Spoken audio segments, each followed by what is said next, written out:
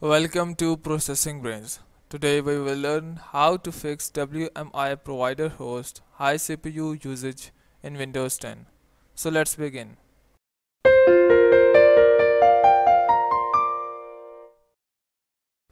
So the problem is your CPU is using high percentage of its performance in WMI host provider.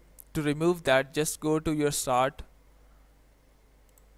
type in for run RUN, press enter and go for services.msc. Press OK.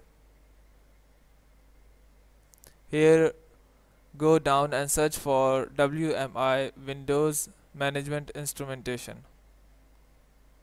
I will search it down here. It would be, so here it is, Windows Management Instrumentation.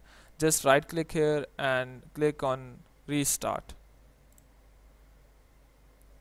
Click on yes and it would restart this process.